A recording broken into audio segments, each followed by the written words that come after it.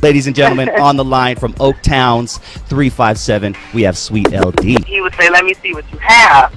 And then we would show him, and he'd say, no, I want it bigger. I want this. I want it larger. I want it more intense. He says that he wrote all of it. Hammer did not. People think that we were not approachable. They felt like we were standoffish. It was none of those things. It was just the way he dealt with us and felt that he needed to keep control. I started with him as he was selling things out of the back of his car. He was making it work. This man hustled, and we were not getting paid. We didn't get paid. We were not getting paid. We had to really decide if we were going to continue working in the way that we were. Everybody worked. You know what I mean? So, yes, he made that kind of money, but he took care of no one. So you started out as a dancer, and then you transitioned into rapping. How did you do that? We did. That was interesting. He had a record deal with Capitol, and Capitol wanted him to come with more than just himself. So he offered a female group, which was Oaktown 357, myself, Gerald P, and Lil P. Lil P was the cornerstone centerpiece to get her rapping. And I was like, okay, let's give this some work with the three of them. And we got in the studio, and he gave us the opportunity to write. So we co-wrote some songs with him and got on the mic and just did our thing. And surprisingly enough, it was received really well. So there was some talents that we had not expected to explore, that when it was given, the opportunity was given to us to actually do that, outside of just dancing, we jumped at it. So it was cool.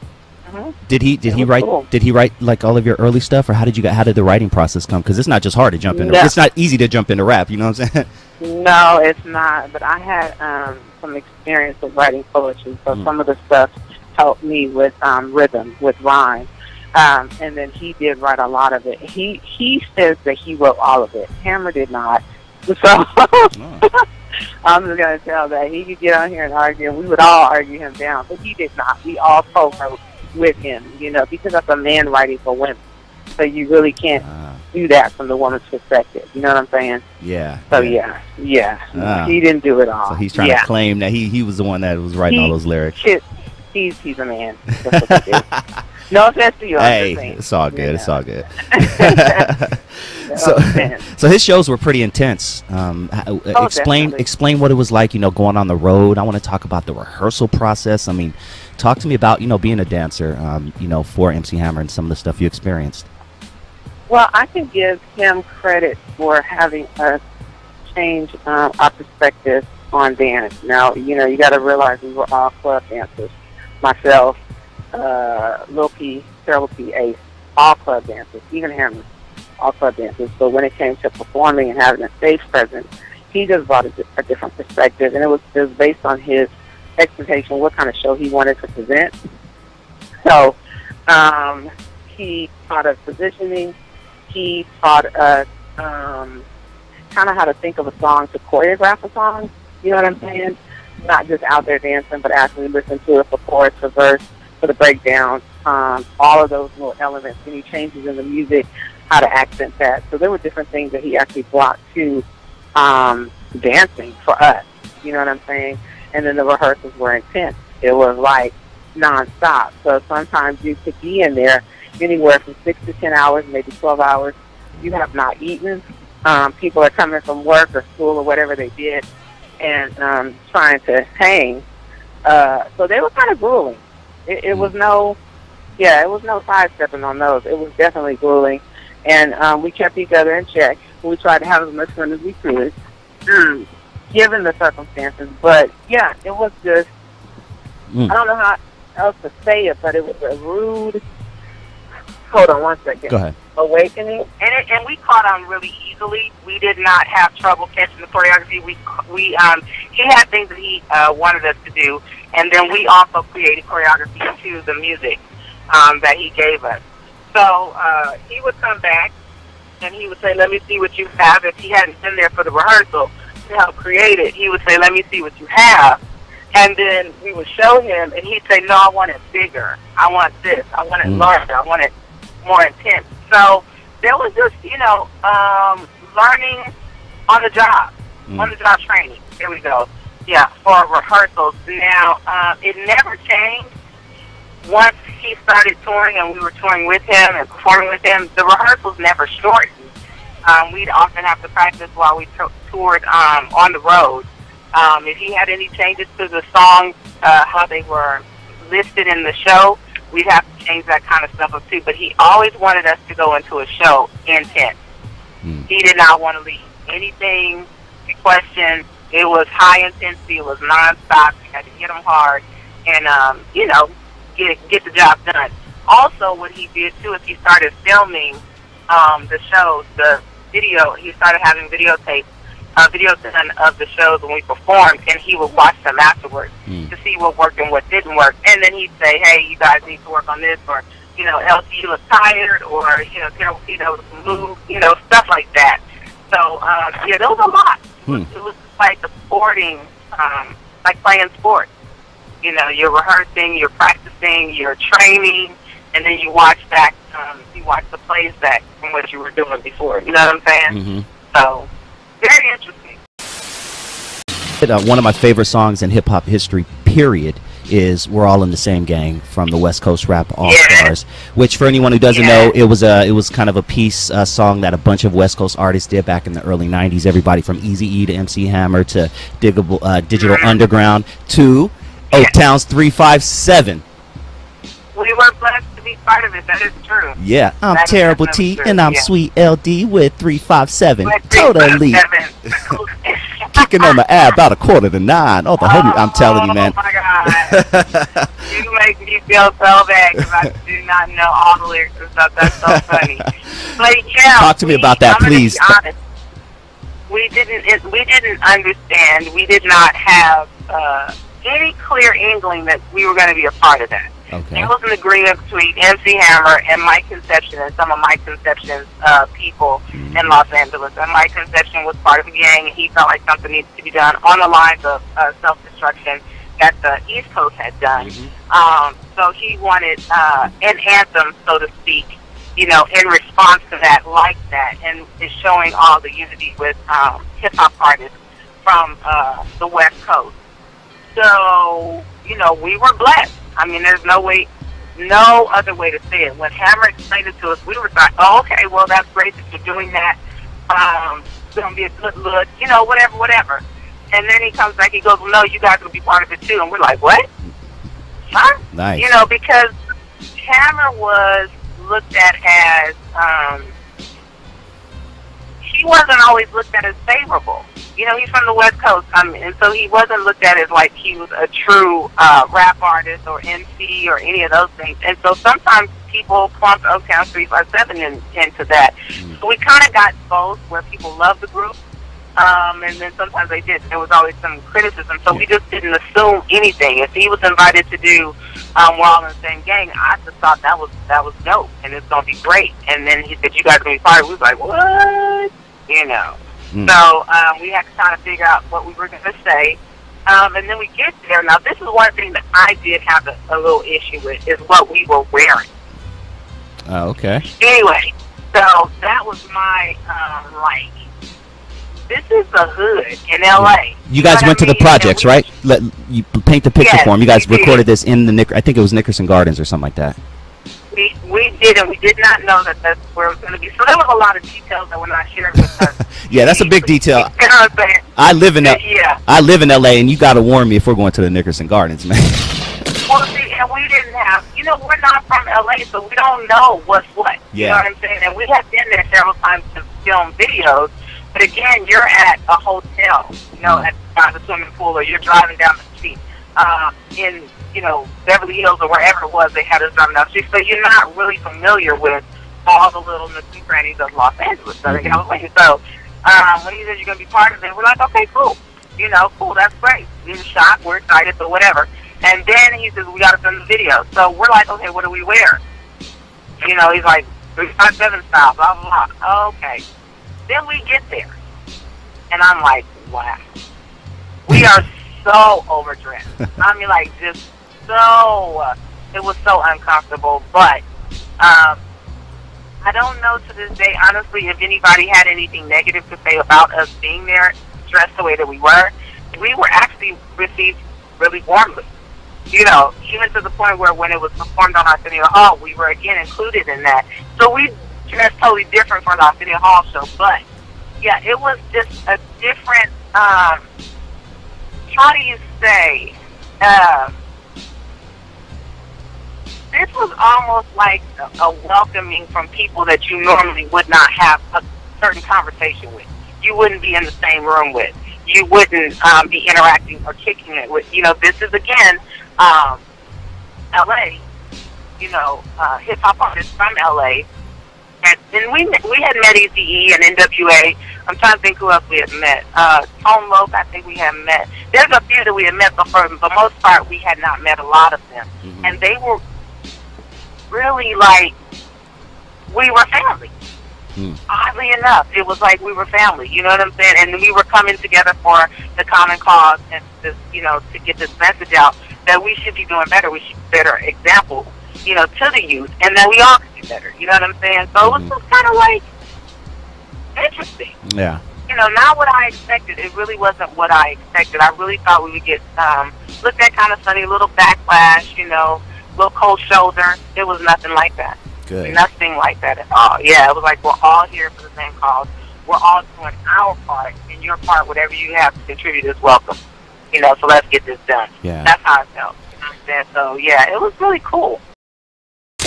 I was in middle school when that song came out, and anyone who's old as I am, you remember that there was no DVR, there wasn't anything like that. So if you wanted to watch a certain show, you had to stay up late to watch the show. And I'll never forget when you guys went on Arsenio Hall, 11:35 p.m. And not just 11:35, you guys waited to the last part of the end of the show to go on. So I had to stay up till like 12:30. I had school the next day, but I'll never forget that.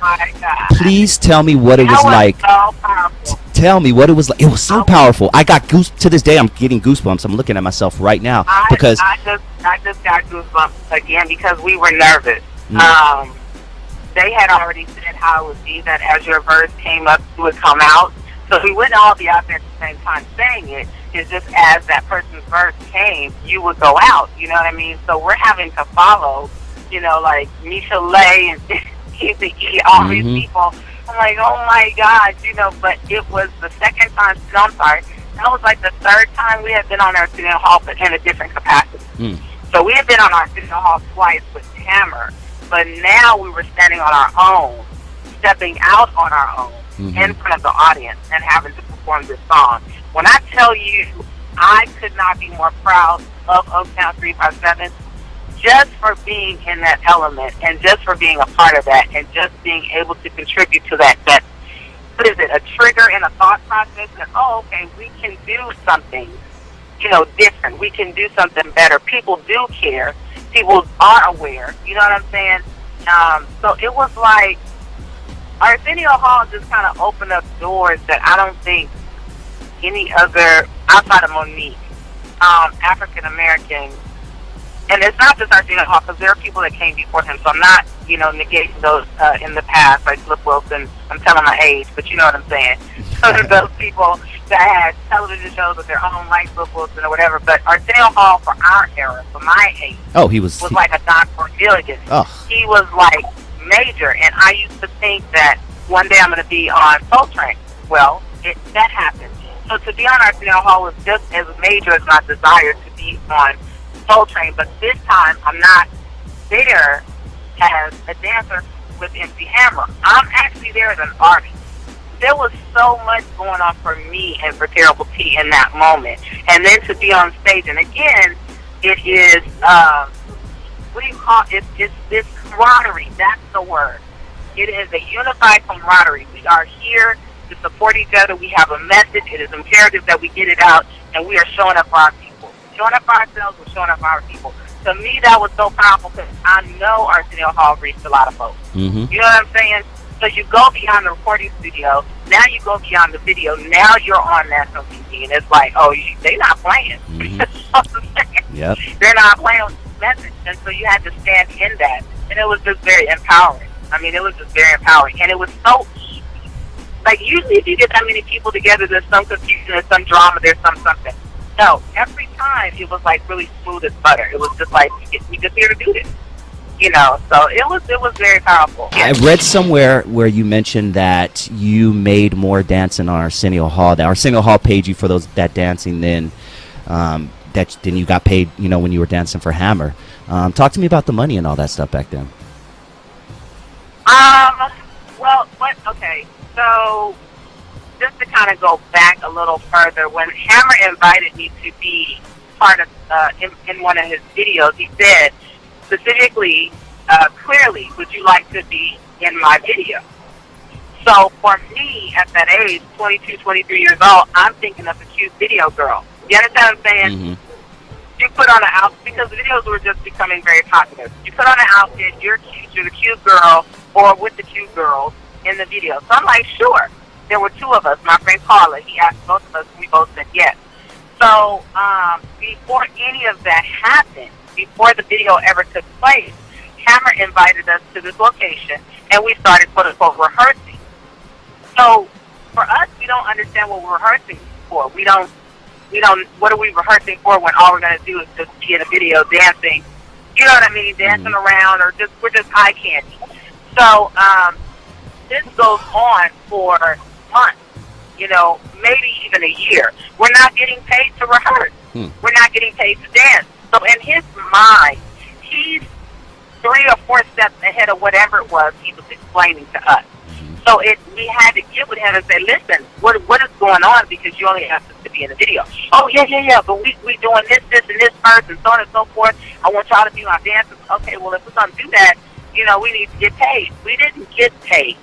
We were not getting paid. So when we got on the Arsenio Hall show, and let me be clear, we were not getting paid for rehearsals. We were not getting paid for local shows we were doing in the Bay Area. We were not getting paid. So when we got on our Arsenio Hall show, we don't understand how television works. We don't understand that when you're a hired artist, then you're paid for that show for your time being on the show. You know what I'm saying? We didn't know that. So Cameron says, we have the Arsenio Hall show scheduled. We're going to go to L.A., this is the song we're doing, Okay, got it. So we worked, rehearsed, you know, got all the choreography down. We knew it was going to be, We finished the recording of the show, and then, you know, by the end of it, we're getting handed checks. And we didn't know that they were checks. So we opened it, and it was like, oh, what is this for? And someone explained what it was for. Wow. And myself and Lil P, we looked at each other and we're like, so we just got paid, you know, to just do this on TV for like 3 minutes? You know, so in your mind's like, well, what the heck is going on? Why is he not paying us? You know what I mean? So there was a very big disconnect with that. We had to really decide if we were going to continue working in the way that we were under the conditions that we were. Because again, these rehearsals are intense. You're still traveling around the Bay Area to do radio, to do performances at schools and auditoriums, to take pictures. By now they had opened up the Truth Store, so we're working in the Truth Store, these kind of things. Now they paid us for Truth, but as far as performances, they were not paying us. So it was a lot to have to process and really come to terms with, like, are you going to stay with this? You know what I'm saying? So Little T is one of them that was just like, you know what? With everything else that's going on here and the fact that we're not getting paid consistently, she was out. You know, and that's the truth. I mean, so when people say, something I have, it's a trigger for me. When people say, well, you know, Hammer, he was one of the most successful MCs or rap artists, and he had this and that, and he took care of all these people, I'm trying to figure out who did he take care of. Because I wasn't laying on my back. I wasn't lazy. I wasn't asking him for money. We worked. You know what I'm saying? Yeah. Everybody worked. You know what I mean? So, yes, he made that kind of money, but he took care of no one like that. But when you look at the fact that I started with him as he was selling things out of the back of his car, he was making this man hustle, and we were not getting paid, the Hammer did not take care of us. That money situation was, listen, we need money for outfits. Well, I don't have it right now. Let's see what I can do. Or see what you guys can come up with. You know what I'm saying? So there was no, dancers now get paid for rehearsals. They get paid to choreograph. They get paid for videos. They get paid for touring. You understand what I'm saying? Mm. Yeah. No, that's not what we were getting paid for. So I just want that to be clear. Yeah, and we were. Yeah, that would never fly these days. That would never fly these days. Oh no, they have unions now. They have all kind of dancers contracts where you can't. This is a totally different ball game right now. Mm. You understand what I'm saying? But back then, because you didn't know the business. You know what I'm saying? And sometimes you didn't know what your yes was really agreeing to. Yeah, you could be caught up, and it would be on the fly. Like I said, learning on the job is also learning this business on the job. What are you willing to take? What are you willing to put up with? Yeah. You know, how far are you going to commit to this, seeing the situation? You know what I'm saying? Mm. So not speaking negatively about him, that is what we were raised in this business. You know what I'm saying? That's the real of it. It is what he did. He's not the only one. You know what I'm saying? And this is not new. You know, artists back in the day, signed contracts, go on tours, and would not get paid. The record company's getting paid. You know, the manager's getting paid. But the artist is not getting the money that they need to survive. Mm-hmm. This is why you call it the chicken circuit, because they had to go from place to place to place to eat for their performances. That's a lot of times what happened. You know, they were not getting paid. Their pay was to be able to stay somewhere and to eat the food, a meal. You know what I'm saying? Mm. So it's one of those businesses where you really have to know. You got to know it. And unfortunately, in 2019, I don't think a lot has changed unless a person comes into it and they understand the record label, the A&R, the manager, the road manager. Unless they understand all of that stuff, no. Mm-hmm. You know, a lot of this stuff is still happening. You know, so it was an intense. Like I said, on the fly, I decided to stay.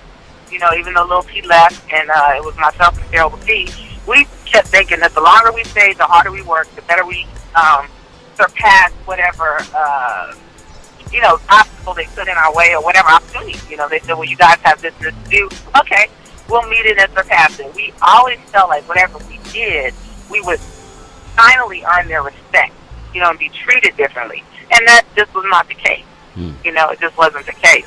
So in doing so, the hard work, our work ethic, our creativity, all of those things, they were able to shine through in our videos and in our music, and we still have fans to today. Mm-hmm. So for that, you know, being pressed into a diamond under that pressure, I can thank him for that. You know what I'm saying? Damn. But, ooh, yeah, that was deep. I love it. I love it. I love it. Yeah. But don't negate what I went through, that struggle, by saying he took care of me. No, sir. He did not. Yeah. No, I was not an invalid. I was not sick. Thank God. It was none of those things. We were fighting for respect. We were fighting for support, just encouragement, just any of those things. That's what we were fighting for in everything that we did. You know, so even though we didn't always get it in the way that we thought we should from those people handling our careers, like I said, we have fans to this day. We have respect from artists in the music industry to this day, even though they didn't get to know us. That's another thing. You know, he kept us so under wraps. We didn't get to make any network connections with people in the business. Interesting. Yeah. So people think that we were not approachable. They felt like we were standoffish. It was none of those things. It was just the way he dealt with us and felt that he needed to keep control, that if anybody got close to us, they would snatch you up? They could infiltrate. No, not really snatch us up. I think that was part of it, but they felt like they could infiltrate, the organization, know the secrets of the organization. It's like nobody's got time for that. Wow. You know what I mean? So it was very interesting. It was very, now again, it had its beautiful side, but you know, that's the stuff we were dealing with. If you're looking at Walt Disney and Disneyland, you know there's things that's going on behind the curtain to make it look pretty to you, for you to spend your money to go see it. But behind that curtain, it could be a drunk handling that clown suit. You know what I mean? Yeah. You just don't know. So, yeah, that's the kind of stuff we dealt with. Damn. Yeah. That's the industry in a nutshell, ladies and gentlemen.